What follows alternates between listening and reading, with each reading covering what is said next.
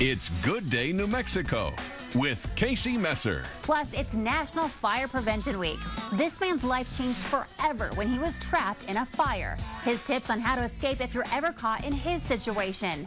October 6th through the 12th is National Fire Prevention Week.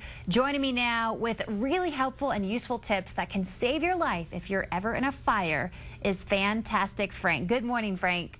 Thank you.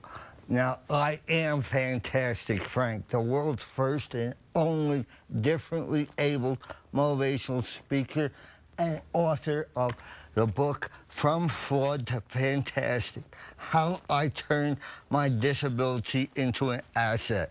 Now, 33 years ago, I was trapped in a fire, carried out in a body bag, and now I'm here to inspire millions. I want to get right to my four-step principle, and that is 4 things that you must never do if you want to survive a house fire.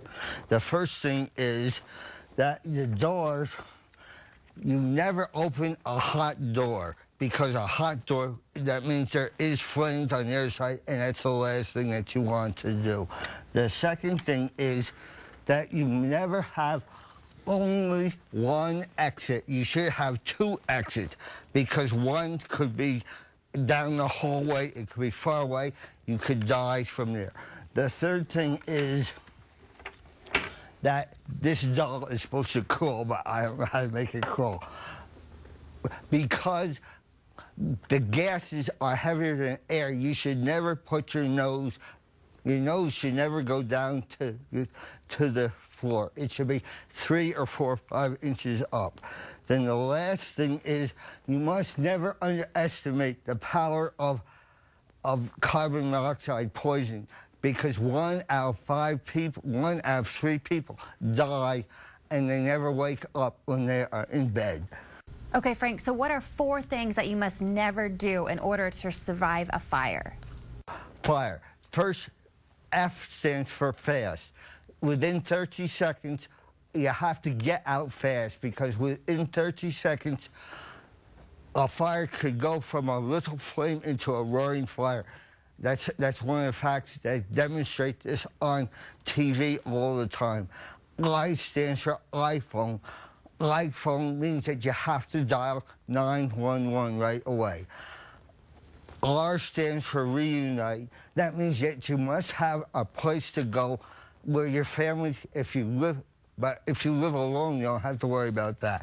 But you have to know, if you have family, you have kids, you have a wife, a child or something like that, you have to know where to go, so you have to plan this out. And the last E stands for Edith. Exit drills in your home, and Dan. Drills at night. And there is a second E too I want to talk about.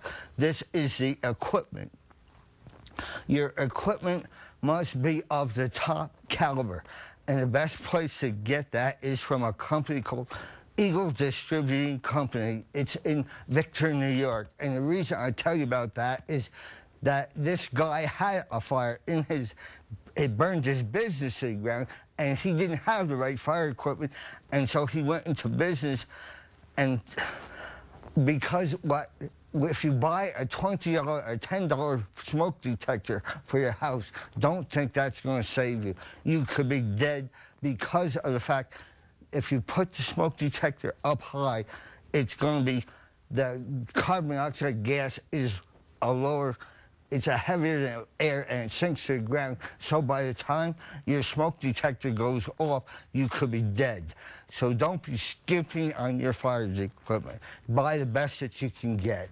Go to my website, www.turndisabilitytoability.com. Fantastic, Frank. Thank you so much for being here. Thank you for having me.